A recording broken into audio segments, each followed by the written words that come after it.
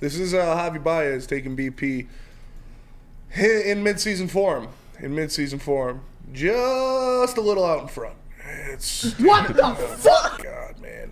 We got 4 more years of this guy. 4 more years of this guy making what, $38 million a year? This is the worst contract in Detroit sports history.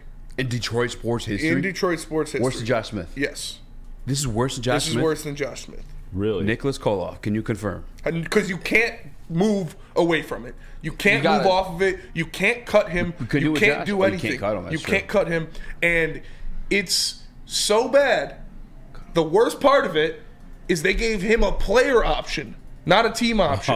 Last year, it was a player option. So he's like, do I opt in to $200 million in Detroit or hit the market and get paid $10 million a year? What do you think I'm going to do? So 4 more years of Javi. El Mago, best shape of his career. Oh, dude, I was dying when I saw the chat. That shit was so funny. It's the new Miggy. El Mago, the best shape of his career. Let's see, man. Way worse than Josh Smith, says Broder. Yeah, it's Al Avila right here, buddy. Motherfucker, oh, man. If I saw Al Avila in real life, I'd probably spit in his face. He just destroyed this team. Never won a trade. Signed that garbage-ass contract on his way out. Traded Michael Fulmer for peanuts. Horrid. At least we got young guys. Like, I was looking at Max Clark. You know the kids today? You know what they're saying with ball players? Aura. Got that aura. Max Clark has aura.